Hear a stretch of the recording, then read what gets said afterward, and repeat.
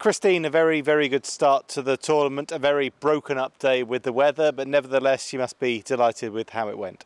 Yeah, really happy with how today went. Bogey free, so always nice. I think I only missed 2 greens, so that helps. Made some long putts, missed a few short ones, but no, I'm really happy. And unusual for such a good score when you don't make the most of the par 5, so I guess everything else was spot on, but a little bit of work to do on the par 5s tomorrow. Yeah, definitely didn't take advantage of them, but I birdied 2 par 3s, so that was nice. No, still a lot out there. And it's very different from the week before, everything about this week, the weather, the course. How are you handling the change? I mean, it is a stark contrast.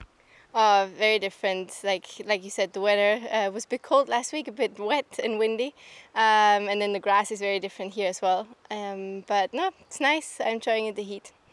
And it's nice to have a new tournament on the schedule. What do you make of the course in general and the whole event here? It's very well put together, it seems. Oh, for sure. We're all really having a good time. We're staying on the course, which is always nice. It helps us short ways in between practice room and stuff. Yeah, and just I feel like all of us are felt very welcome, and we're just having a good time, really. Especially you when you're at the top of the leaderboard. Well done. Thank you.